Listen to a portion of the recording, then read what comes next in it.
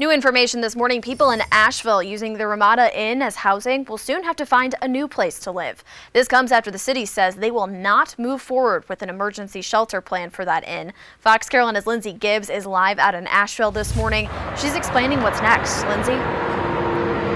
Yes, Shale, we're told right now about 80 people are living here at the Ramada Inn. We got a chance to speak with one of them this morning. He says that he was homeless for about 2 years, but the inn helped him get back on his feet.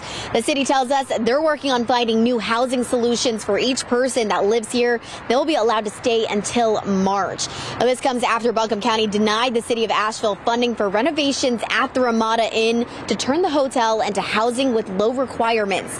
There's been some back and forth on the use of the Ramada Inn. We spoke to someone staying here who says this would be an opportunity to help the people, while businesses here say they've had bad experiences with people making threats to them and their customers, even finding needles in their parking lot. Take a listen.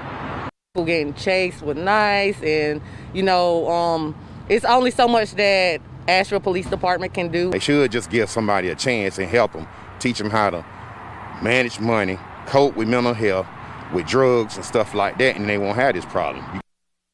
The man also says for some people, this is their last resort and they don't know where to go next.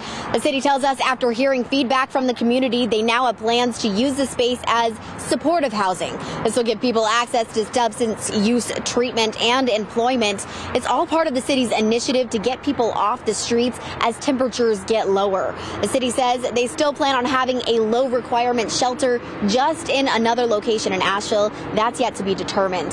The city will decide what's next for the Ramada Inn on December 14th. Of course, any new updates that we find out, we'll be sure to pass along. Margaret Ann.